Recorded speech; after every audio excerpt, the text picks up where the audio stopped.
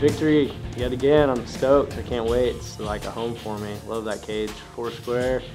Love everything about it, all the fans, everything. You guys, that's why I do this, for all you fans out here.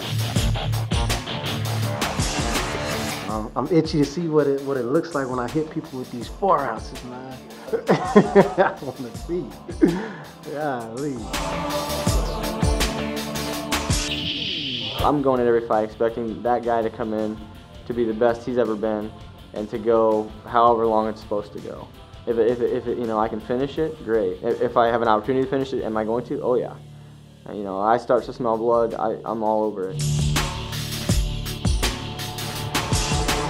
When it's all said and done, it's an entertainment business, and without the fans, if there aren't people sitting in the seats, we have nobody to fight for, and in my opinion, no reason to fight. And that drives me. I love that stuff.